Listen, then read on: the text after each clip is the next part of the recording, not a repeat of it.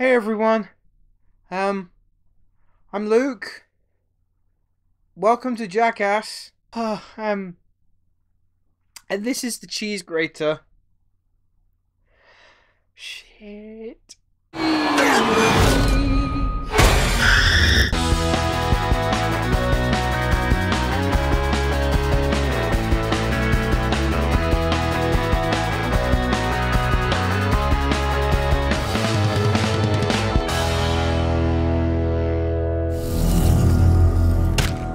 I had the most beautiful dream. It was the perfect day. And all I could think about was how much I wanted to cut you all open and then climb inside your bodies so that we could stay one happy family. How's it going, guys? Welcome back to my channel and time for another episode of Luke's Reviews. On today's video, one of the most renowned horror franchises is back, hitting the big screen. I think I got blood on the mind, because this film has more blood in it than a vampire liquor store. It is, of course, Evil Dead Rise. Two sisters have reunited, with both of them going through some very personal struggles. But when an earthquake hits their apartment in LA, one of the sisters' kids discovers a secret vault housing mysterious objects, including a book featuring disturbing illustrations and talks of demonic possession. It's not long before those magic words are uttered, and a demon soon finds their way into possessing their mum. And from then on, chaos reigns. The Evil Dead series, for me, is a bit of an up and down one. The 1981 original is a seminal horror classic, filmed by Sam Raimi at the age of 21 and really daring to make some ingenious creative decisions. It has the feel of a group of friends going out into the woods and shooting a horror film together. Don't get me wrong, it's pretty campy and might look a little dated now, but it is still my favourite of the bunch. Then came along Evil Dead 2 and Army of Darkness. Both films loved by the fans, and the production level definitely increased tremendously. However, Raimi opted to go for a much more comedic sensibility for his sequels, and unfortunately, it just didn't work for me. I found the tones to clash too severely and really struggled to get on board. But in 2013, Fede Alvarez decided to take a crack at the franchise with his kinda remake, kinda reboot. But this one played it pretty straight-laced. There was next to no slapstick comedy, and the level of gore wound up making this one of the most violent movies I have ever seen. And I really liked it. And so now, jumping back into the present day, Evil Dead Rise has hit cinemas. And how is it? It's fine. It's a good movie. I hesitate to say it was anything beyond that, though. Let's start off with the positives, and I think Lee Cronin did a fantastic job directing this film. I'm largely unfamiliar with his work, but it became very clear to me that he can wring suspense and tension out of any moment he needs to, and typically conclude with quite the grisly payoff. All of the acting is pretty decent. Alyssa Sutherland especially is leaving nothing half-assed when as the creepy Deadeye. Her performance is very physical in nature too, and she made for quite the intimidating villain.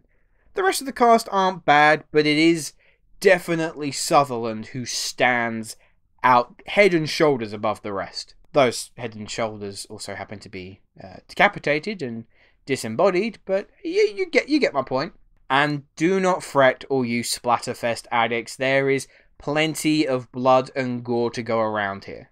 The kills are incredibly violent. It definitely earns that 18 age rating, but what I thought was a really nice touch was that there is almost no reliance on CGI here. The kills are done through practical makeup and effects, and I always get a kick out of that. I think it's a really genuine way to make something even more disturbing when you know that to a certain extent it is actually quite real. However, whilst on the topic of the gore and the violence in this film, I never thought that these next words would ever leave my mouth, but I actually think that Evil Dead Rise was quite tame.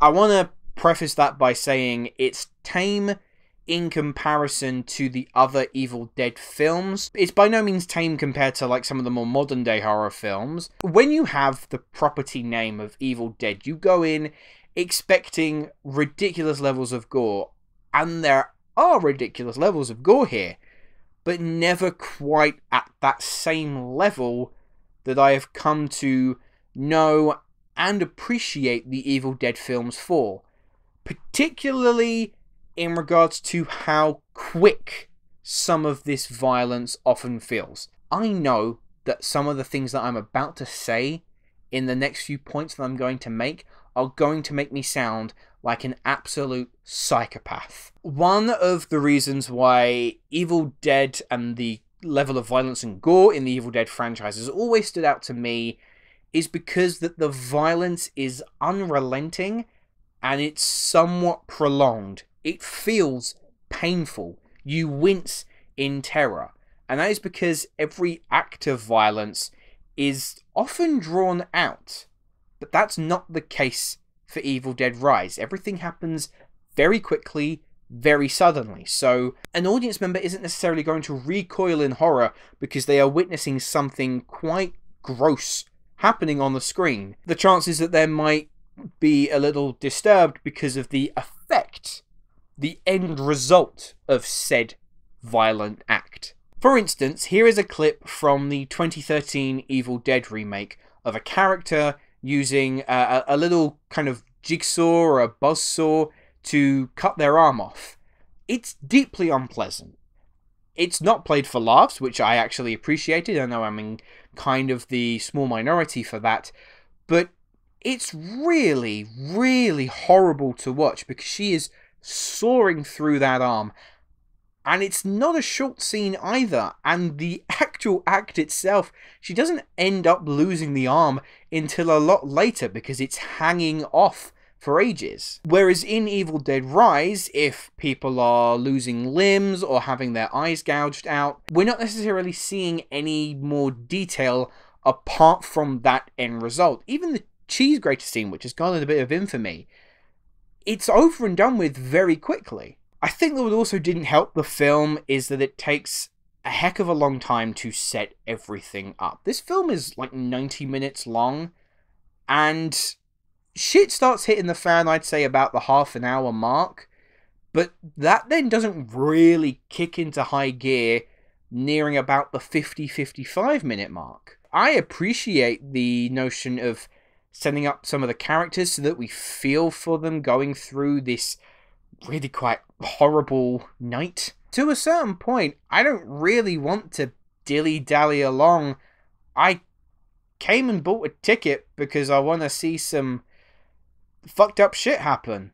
And fucked up shit does happen, but the fucked up shit happens a little too late. I mean, when it comes to all of that, maybe I'm a sadist.